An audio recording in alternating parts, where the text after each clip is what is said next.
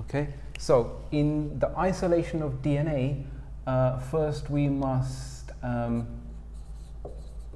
get a sample of biological material, okay, and this usually means cells. We've got some cells. Next thing, we must homogenize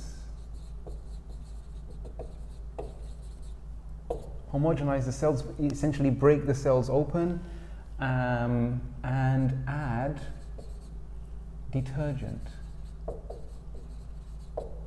Okay, so the detergent is what disrupts the cell membranes. So the detergent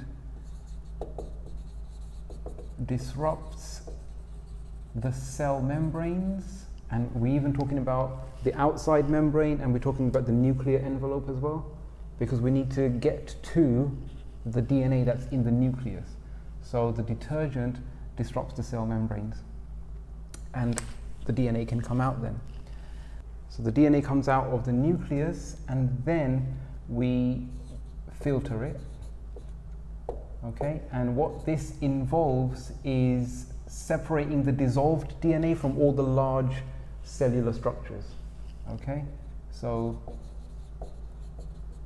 getting rid of effectively all the organelles and all the other material that we're not interested in. So separating from cell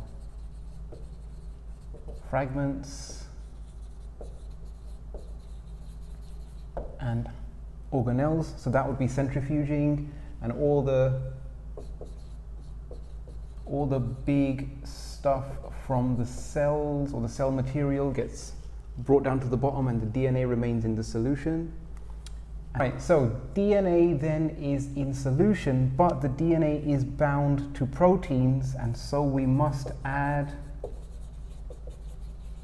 protease enzymes to break down the proteins that the DNA is associated with, and then we add alcohol to precipitate the DNA, and at that point it's purified. Add alcohol to precipitate DNA.